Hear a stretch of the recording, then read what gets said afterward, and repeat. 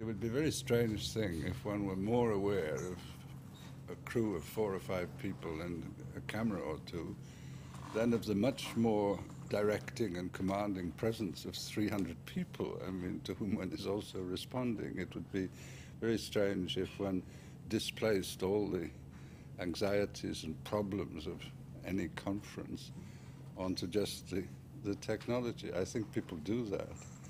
I think we have to get used to it for record and so on, and I find I quite quickly forget it, which is probably the best way of using it. I don't know whether... Yeah. No, it was easy to forget it, but as you noticed at the end, it became a subject of the conference. Cameras in the hall. They are filming a documentary on the conference. Relinquish the podium. Can I have the TV camera switched off while I make my comment? Yeah, turn off the TV camera, please. I think it should become a subject because, well, now the new kind of intellectuals who are becoming has to integrate in their activities, in their social activities, those technical modalities. 20 years ago or 25 years ago, I couldn't speak, really, I couldn't speak when a tape recorder was on the table. And now, I don't even notice it. The only analogy I would find between the Christian negative theology scene I was describing last night and this one is my suffering here.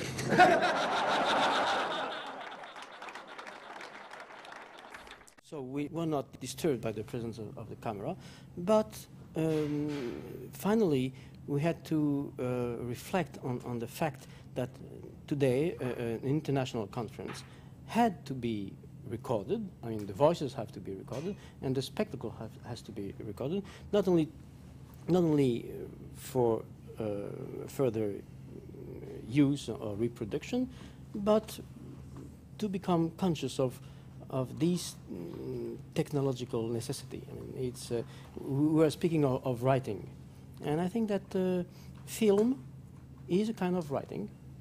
I mean, the linguistics of writing have to integrate the linguistics of filming, all sorts of recording.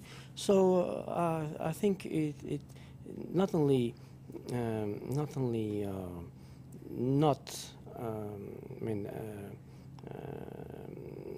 an obstacle, not an obstacle, but a necessity today to have conferences filmed.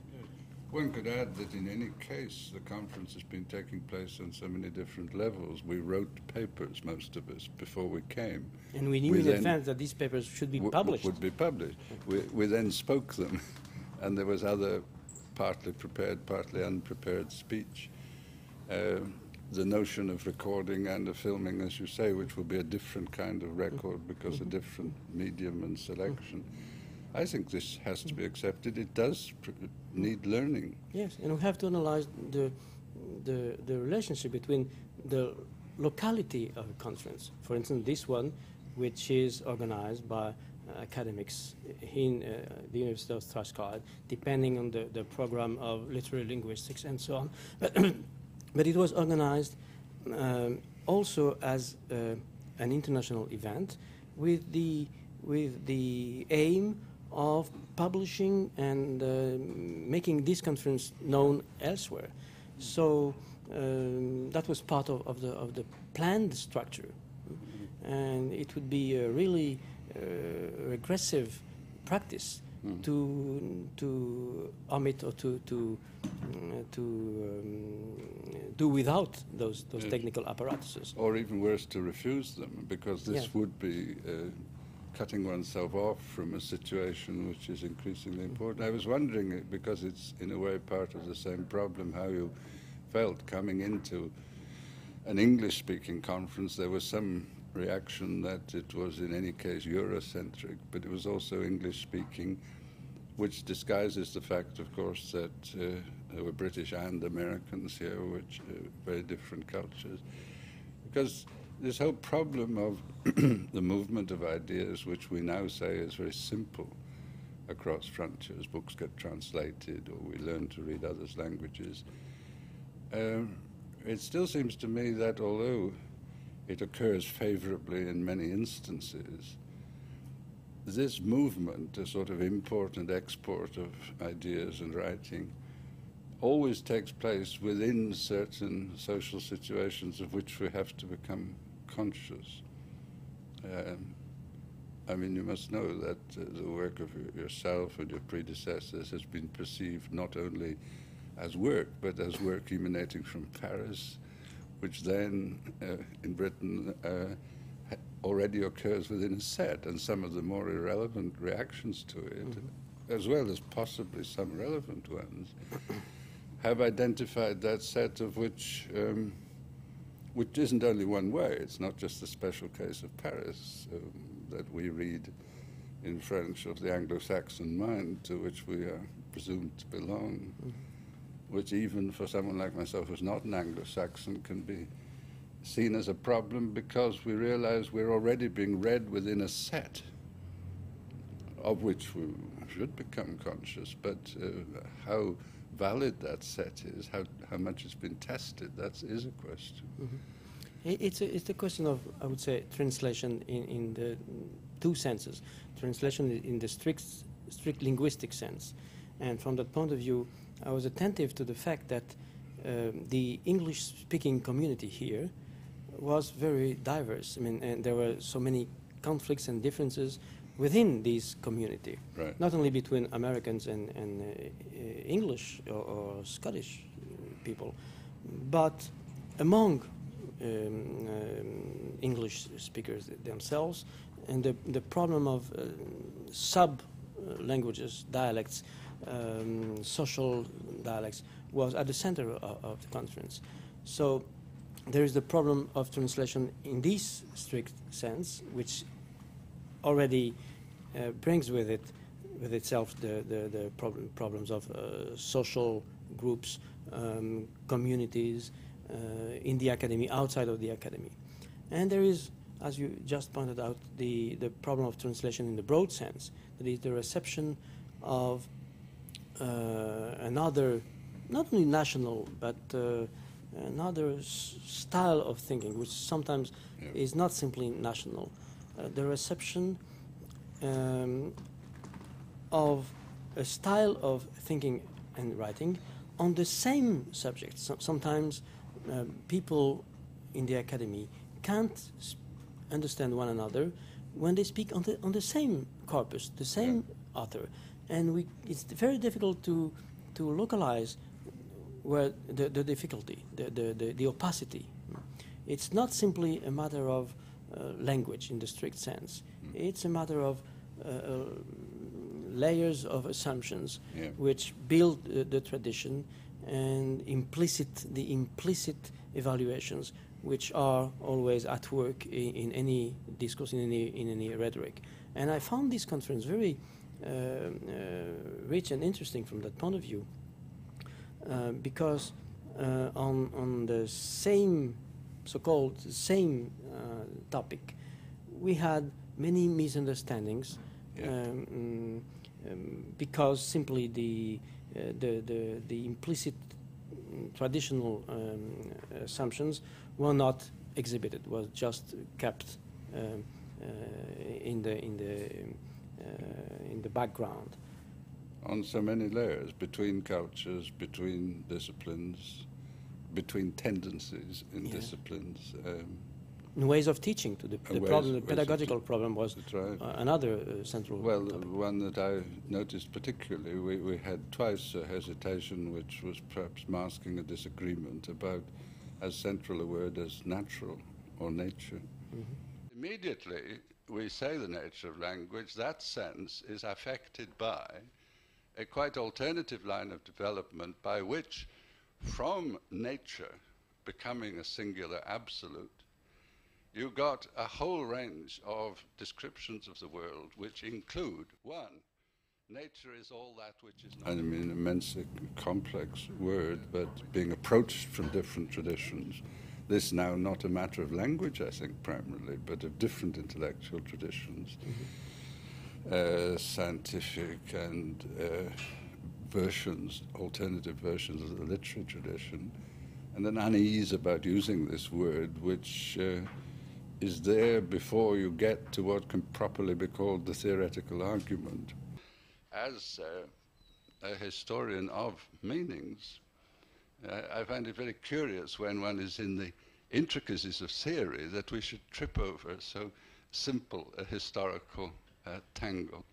Thank you. Sometimes people were impatient that one wasn't getting through to what were called the fundamental issues, but some of the fundamental issues were the process of getting through.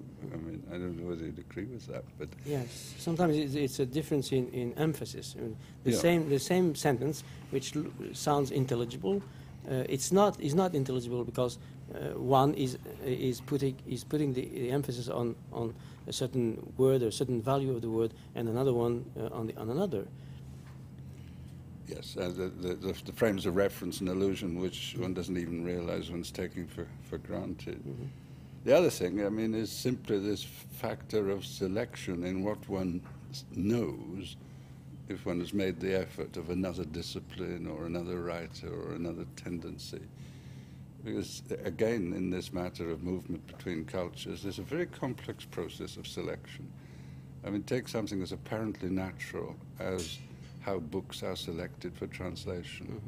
I mean, the whole history of Russian formalism and its successors could be written not only in terms of a movement of intellectual ideas of great importance, but in what look at first sight like accidents of translation at a particular date or of failures to translate, of the order in which these things appeared, so that earlier stages of the argument appeared before the later stages.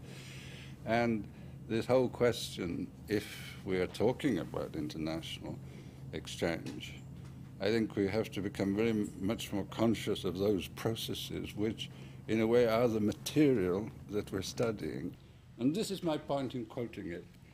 As a challenge to certain tendencies in applied linguistics and to forms of literary analysis seemingly derived from them, which have appropriated a selective version of modernism, and within this an internal and self-proving definition of the avant-garde as a way of ratifying their own much narrower positions and procedures.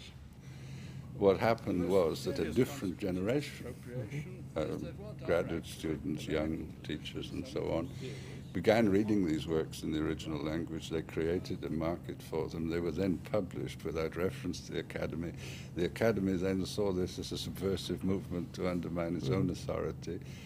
And on the other hand, they could sometimes often say that a mere fashion was started by a particular press publicizing a certain tendency, and this was just, but it would have been more acceptable if there hadn't been that kind of lag and blockage and exercise of power in the first place. And on that one, I would just say a word as a Frenchman speaking English with much difficulty, a word on the power and the authority, not only of the English language, but on of the American culture and market from that point of view.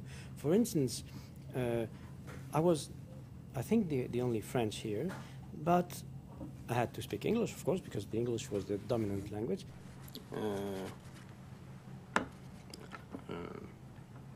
Could I speak French? We charge deconstructionism with being irrationalist. But I had the feeling that I was invited here to the extent that the United States have legitimized my work. So every legitimation has to go through the United States, to the American Academy.